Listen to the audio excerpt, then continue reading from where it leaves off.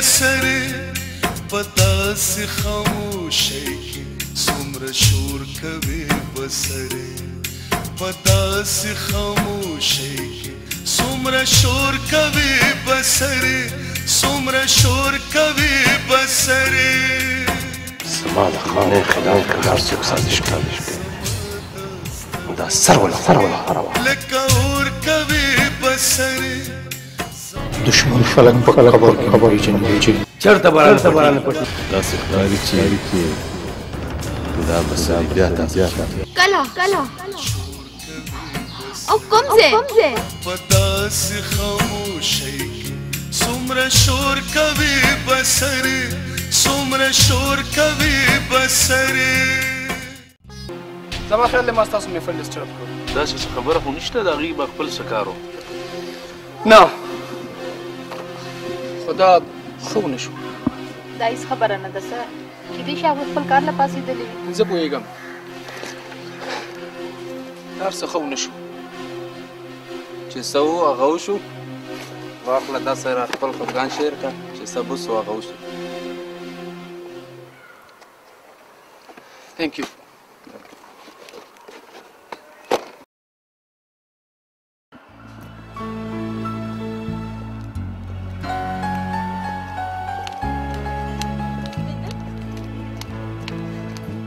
ته څه کوې راپاڅېدم نو ولې ته ولې راپاڅېدې بس هسې نه سکندر انور صاحب ډېر ښه بنده دی یاره حلیمې ما ته پته ده انور خان ډېر ښه بنده دی خو نو بیا څه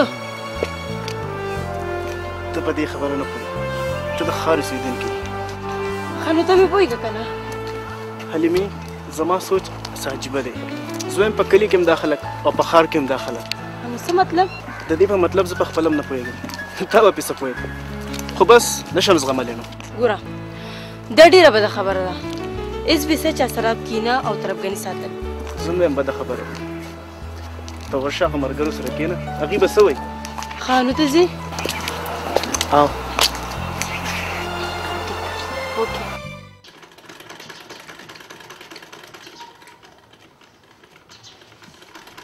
السلام علیکم مورې وعلیکم سلام په خیر لوري ښه ورسېدې او مورې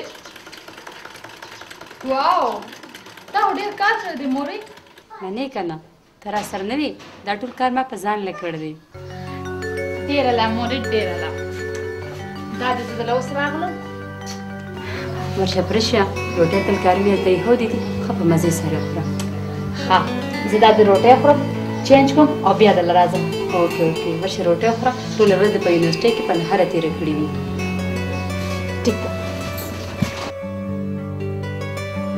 لیوه لیوه پکوي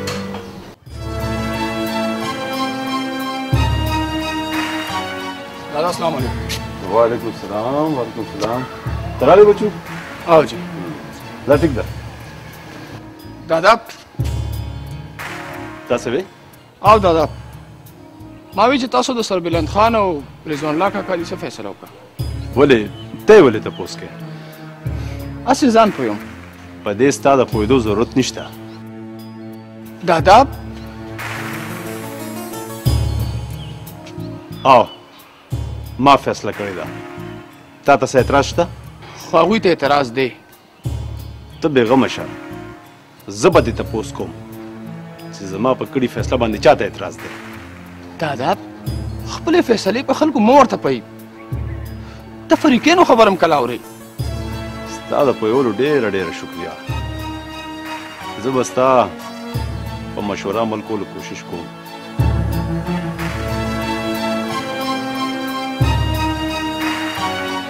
څومره شور کوي بسرې څومره شور کوي بسرې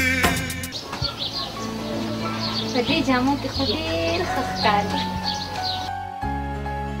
ته چې همدا وخت کالج ته تلې د کالج په جامو کې په ما ډېره خوږه لګېدې ولې اوس در باندې خوږه نه لګم څه ولې نه لیونی خو د کالج د یونیفارم خپل یو خوند و او څوکمه ستا کاکاجي او ستا د کاکاجي تعلیم یافته زوی راباندې کالج پرېښودو نو چې زمونږ کور ته راشي که خیري زه به د باندې بیا شروع کړم. رښتیا ته ځکه نه د یونیورسټۍ بس په دم لاړ شي. لالا مې ولاړو. ها بس نه ځم د نه لاړم. جي د کاکا لورو ها دا ځه سره څه به پې کوم؟ دا واله که نه جیب کې واچوه. دا ما ځان له جمع کړي وي خو زه په دې څه کوم.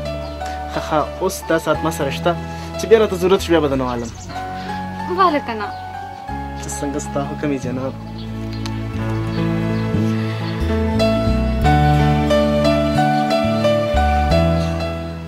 ځه د مخې دې راشه.